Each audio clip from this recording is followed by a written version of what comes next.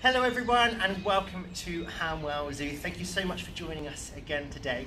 We are back with the meerkats. If you remember, 3 short weeks ago we started this curriculum, Key Stage 1 and Key Stage 2 based series with the meerkats, looking at similarities and differences between mammals and other classes of animals like amphibians, reptiles, birds, fish, invertebrates and the mammals. Then we moved on to diets with the lemurs and we learned about all their favourite foods and the foods that they like to eat in the wild. Then last week we were with the chickens looking at life cycles. This week we're back with the meerkats because we get so many questions about our wonderful mob of meerkats that we thought we'll come back to answer any questions that went unanswered. But we can also look at habitats, which is a really important part of not just an animal's life cycle, but also in conservation, knowing an animal's habitat and learning about their habitat, about their needs and their requirements, but also their adaptations. So adaptations are mutations in animals that happen over lots and lots of generations, quite often millions of years. And those adaptations help that animal survive within a specified habitat. And the one thing that does for us as conservationists is it helps us identify what that animal is suited to. So if an animal has really large wings, it probably flies. If an animal is really adept at walking and has short, stout feet that can scurry along, it probably spends a lot of its life on the floor. If the animal is waterproof, it probably spends its time in a habitat where there's lots of water around, so either a lake or the ocean or somewhere that rains a lot. So today we're going to be looking at the meerkat's habitat. So as we know, meerkats are from the continent of Africa. They can be found in southern Africa, and they like to live in several different habitats, but usually a habitat that we like to call the savannah. And the savannah is very similar to the space we've created at Homeschool Zoo for our mob of meerkats. I just want to mention, if you've got any questions about the meerkats or about habitats or diets or life cycles or differences between the different classes of animals and their similarities, pop them in the comments below and we'll try to answer as many as possible. So the savannah is a really sparse habitat. It's usually very flat, and one way that meerkats have adapted to that flat savannah, to be able to see as far as possible, they've learned to stand up on end. So that's one adaptation. They use their really strong tail to help them balance, and that's one adaptation that they use to help survive in that habitat. By being able to see really far, they can help protect their family. Another adaptation with their vision are their eyes. If you can see, if I try to get, who do we have here? If I try to get Arthur to look at the camera, you can see around his eyes, they've got quite small eyes, but they are surrounded by a really dark black fur. And that's an adaptation where it absorbs the sunlight. So in the savannah in Africa, it's really bright. By having those dark patches around their eyes, they act as like sunglasses.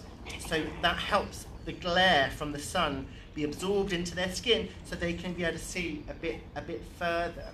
If you imagine, the way adaptations work is they're quite random. So as with humans, a child will take a little bit of some genetics from their parents, one from their mother and one from their father, but they don't look exactly like them. They'll have slight changes, and that's exactly the same with all animals. So if you imagine, if a litter of meerkats were born and they all had really pale eyes, but one of them was born with really dark eyes, the most successful meerkat would be the one with the dark eyes, so they can see really far and the sun won't glare too much. So because that meerkat will be the most successful, that meerkat will probably be the one who will then be the strongest, take over the group, and have young themselves who will probably have those dark rings around their eyes. The same to go through their pattern on their back. It's quite mottled and stripy, and one of the reasons they have that is that it helps them blend in with their habitat. It helps them camouflage amongst the sand and the sand colour rocks and all the dry grass. So if a predator were to come along and spot the meerkats, it would be difficult to pinpoint one because they blend in with their surroundings so well. And again, that's another adaptation that prey animals have developed over millions and millions of years, or hundreds of thousands of years with the meerkats, for instance, to help protect them.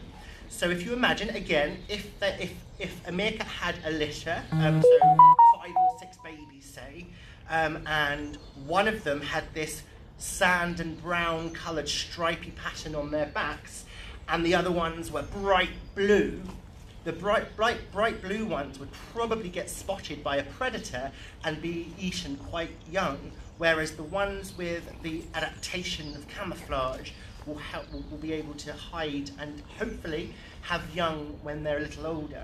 So there's lots and lots and lots of different adaptations that animals can have.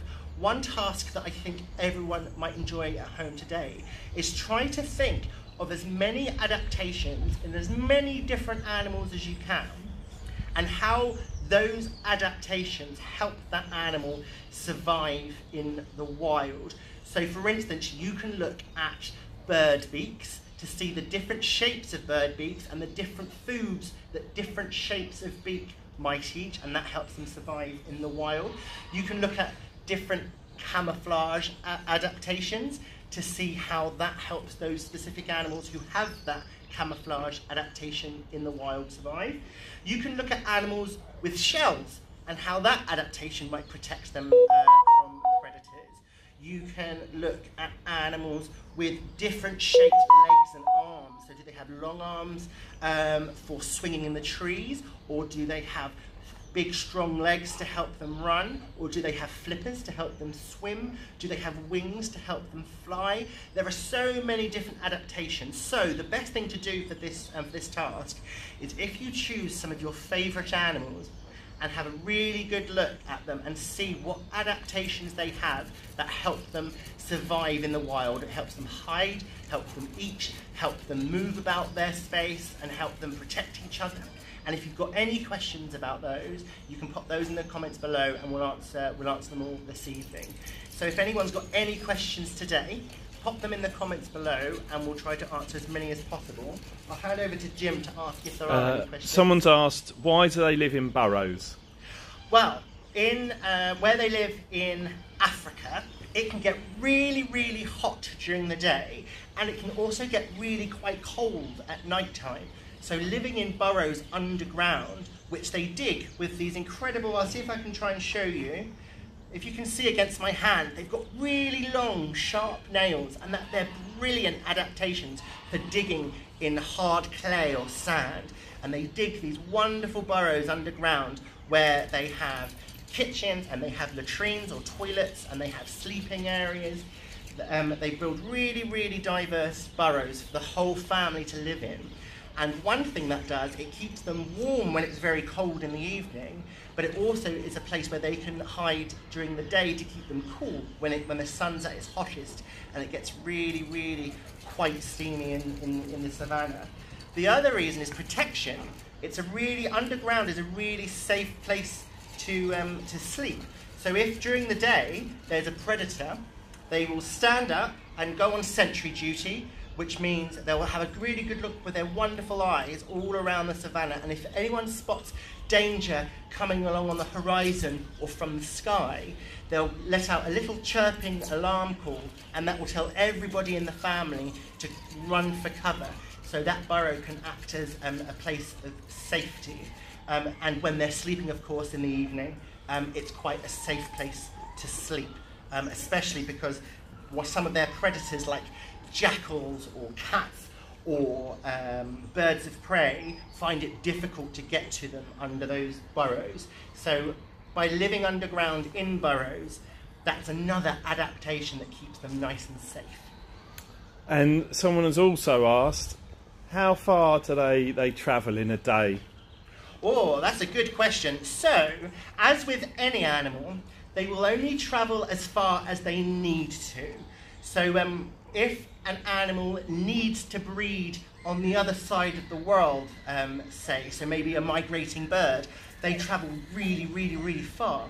With the meerkats, if all of their food is within a small space, they won't travel further than that space. If they've got everything they need, there's no need to endanger themselves by travelling far away from their burrow if they don't need to. So, as with most animals, they will only travel as far as is essential. With meerkats, in the savannah, sometimes, especially during really hot summers, food can get quite scarce. So when food gets scarce, they have to travel much, much, much farther. But usually, a meerkat's territory is around about a square kilometre, and they usually won't travel further than that. Hopefully, everything they need will be within that space. But they try to stay as close to home as possible.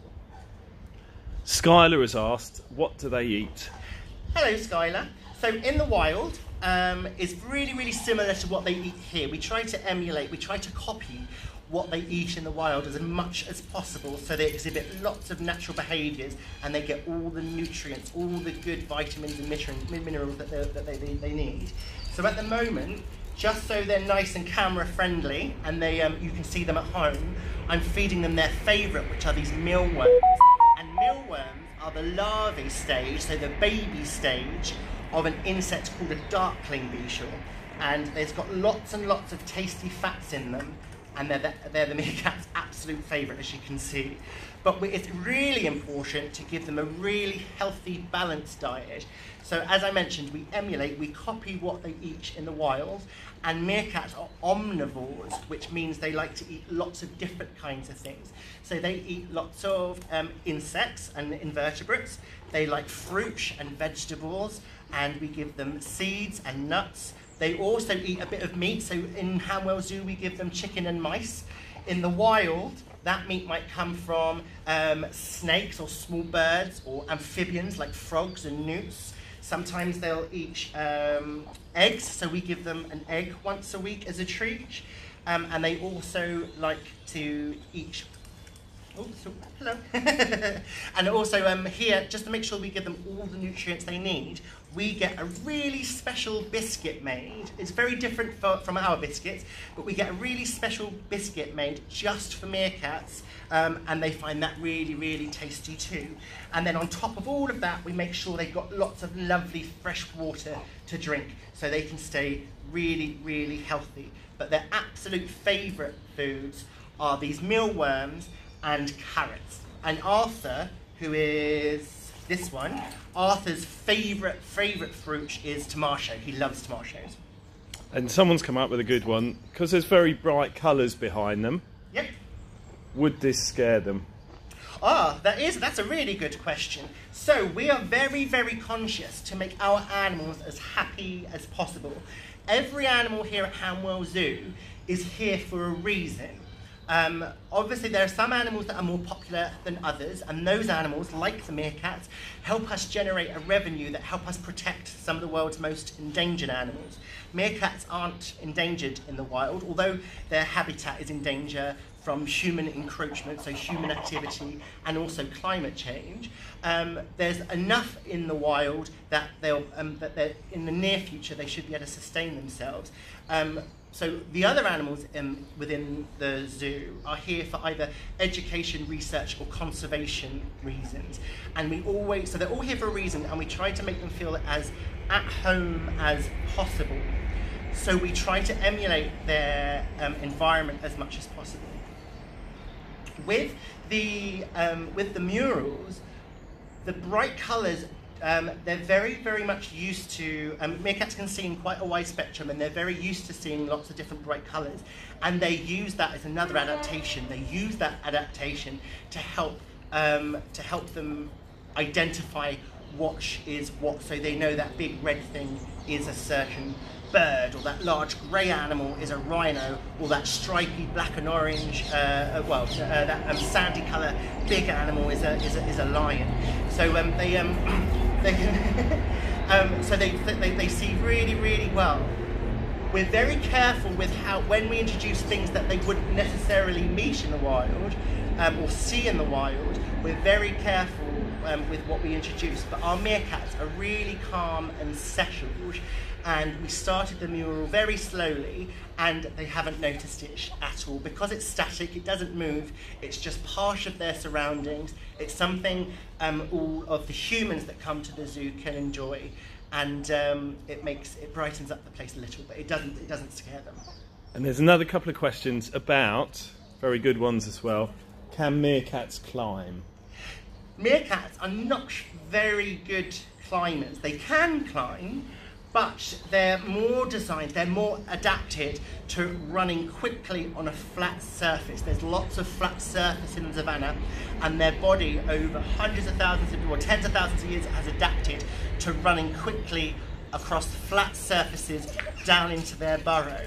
And as I mentioned earlier, they've got those long fingernails that help them dig dry soil or sand, and those long fingernails aren't very good at gripping on to climb things. So within this space here, we've got lots of logs and rocks for them to meander over, to clamber over, and they can jump up onto things and walk along things, and they've got great balance. When they are walking around, they'll use that tail up in the air to help them balance and navigate their surroundings, but they're not, I wouldn't say they're the best climbers. So they can climb a little bit, but they're not the best at it. They're probably just as good of a climber as I am, and I'm not a very good climber at all. And how long was it they live on average? Meerkats in the wild, on average, meerkats will live to about 4 or 5. All of our meerkats are 6 and 7 years old, because in captivity we've got the benefit of plentiful food, so we don't have any droughts or famines at the zoo, so they have food provided for them every day. They've got lots of space to exercise in, so they stay nice and healthy. We've got several vets that help look after all of our animals here at Hamwell Zoo, and that keeps them nice and healthy. We give them really good quality food, making sure they're nice and healthy as well. And also, they benefit from not having any predators here at the zoo. So although they will always still look out for predators, sometimes you'll see them looking up into the sky, because we get quite large birds here in the area. We get lots of owls and other birds of prey, like red kites and sparrowhawks and peregrine falcons, none of which would bother really taking a meerkat. So, and if they would see them and they could run inside into safety. So our meerkats are really, really well protected. So we estimate that they will probably live to an average age of about 11 or 12, which is much, much older than what they would live in the wild. But that's because they're afforded so much protection here at the zoo. And another good question is, how heavy are they?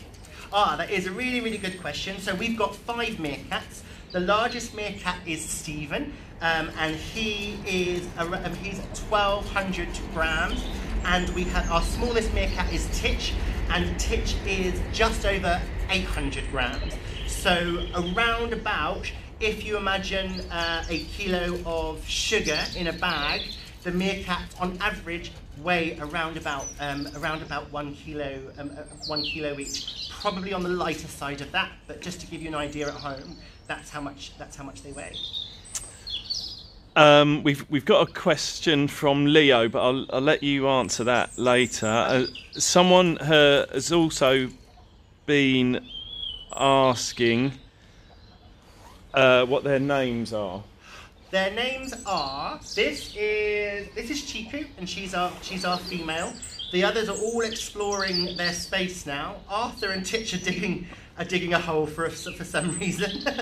If you want to scan around and see, you'll see just how good they are at digging. So this is Arthur and Titch, and you can see just how quickly, just in the past few minutes that I've been talking, they've decided to dig a little hole. Maybe they've smelt a tasty worm or something down there, and that's what they're digging for.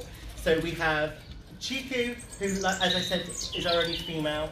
We have Stephen, Rex, Arthur, and Titch, and they're the names of our five meerkats. Lovely. Which is the oldest? I think it's a final question. The eldest is the female, Chiku. She is 7. She's coming up to 8. And she's from a different family from the boys. All of the boys are brothers. They were all born in the same litter, and they are all 6, coming up to 7 in a few months. So the eldest one is Chiku by about a year. We got another question as well, insofar as, do they get scared by the other animals around the zoo? Meerkats are really, really inquisitive, and one of their most successful traits, one of their most successful adaptations, is how well they protect each other as a family. So the only reason they've done so well during evolution and out in the wild, the only reason they've done really well is because they protect each other. And that takes a lot of evolution and adaptations to come up with that behaviour and all the adaptations that you need to do that successfully.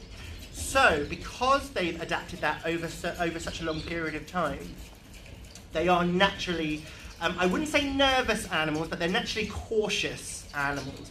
But along with that, they're also really, really inquisitive. So when they hear a sound that might be unusual to them, so more recently we got a pair of donkeys that came to live with us at Hamwell Zoo last year. Last year or the year before? I forget what year we're in now. Last year. And donkeys, as we all know, make that really loud braying sound, that large eeyore sound. And when the donkeys started making that sound, even though they're on the other side of the zoo, you could hear it from the meerkats. And it didn't scare them. They would run up to the window to see if they could see where that sound was coming from or who was making that sound. So they were more inquisitive. Again, with thousands and thousands of years of adaptations and evolving in a certain environment, there are certain sounds, and more particularly there are certain shapes that meerkats are more afraid of. And that's one thing that we are very cautious of when we are painting murals, is that silhouettes of large birds of prey are very different from silhouettes of other kinds of birds that they might see in the wild. So we wouldn't paint a silhouette. So a silhouette is sort of like a shadow, the outline of an animal. And when they're looking up in the bright savannah sun, that's what they see. They see that dark, shadowy silhouette in the sky. And they've learned which ones to be afraid of and which ones not to be afraid of. So here at the zoo, when a sparrowhawk or a peregrine falcon or a red kite flies over, they do get scared. They just see that silhouette and they get scared and they run into safety to help protect themselves. But when another large bird like a corvid, so a crow or a magpie, might fly over, they're not scared of those at all because they're a very, very different shape. One thing that they are scared of here at the zoo are gulls. We've got quite a few gulls, mainly herring gulls and marsh gulls that live around the river and the lakes in the surrounding parks.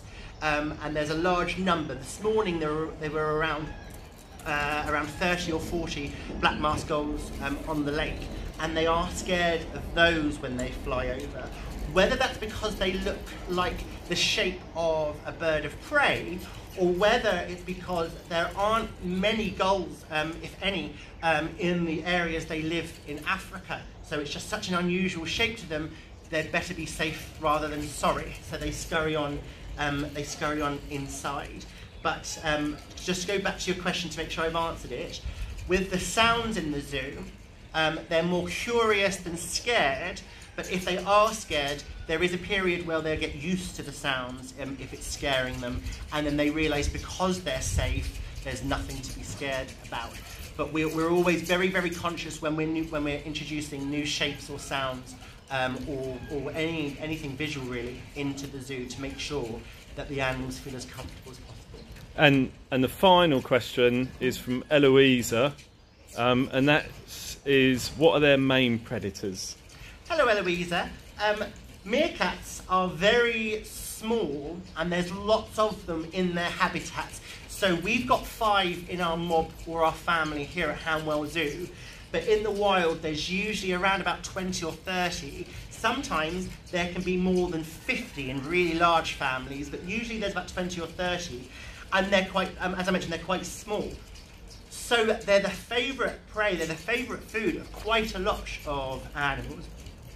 Where they live in Africa, there are lots of predators. There's lots of birds of prey, so eagles and hawks and owls that might quite like to eat them. There are also snakes, who meerkats are really good at fighting off, but snakes are really interested in eating meerkats. And there's also mammals, so there are some cats.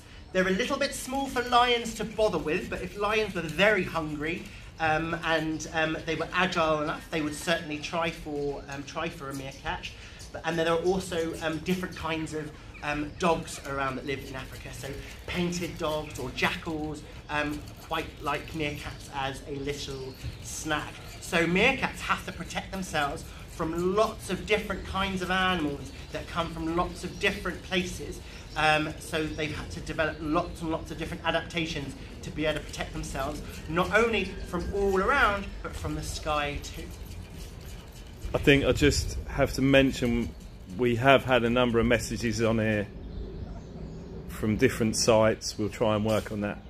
Oh, I see. Time. Yeah, recently all of our broadcasts have attracted the attention of whether they're spammers or scammers, who knows. But we will only ever broadcast from our main channels, whether that's Instagram, Twitter, or Facebook, or direct from our website.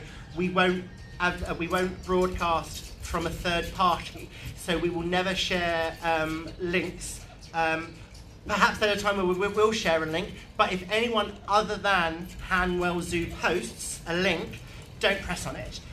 We've been picked up by quite a few scams in that way. Hopefully no one's clicked on them. Hopefully we're all savvy enough to know that if you don't know what that link is going to, we don't press it. But certainly for these broadcasts, we will always post directly as Hanwell Zoo from Hanwell Zoo.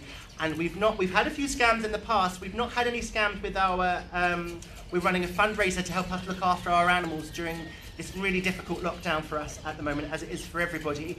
I've not noticed any scams with our fundraiser, but as again, we will only ever ask for any sort of attention, whether it's our broadcast or whether it's our fundraiser, direct from our page, not from third party. So if it doesn't say Hanwell Zoo, it's not from us. Super. Thank you all so much for your questions. If I didn't answer your question in today's video, still pop it in the questions in the comment box below, because we will answer them this afternoon or as soon as we possibly can, certainly by this evening. Thank you so much for joining us. Because it's going to be half term shortly, we're going to take a short break. All of the videos we've done over the past 10 months now, and there's lots and lots of content there, we've seen most of the animals here that live at Hanwell Zoo, and we've certainly been concentrating on lots and lots of national curriculum topics specifically aimed at Key Stage 1 and Key Stage 2 learners. So if you haven't seen them all, or you would like a bit of a refresher, you can go back into our video library on Facebook and have a look at all of those videos. Sorry, I've got the hiccups now. There's lots and lots of content there.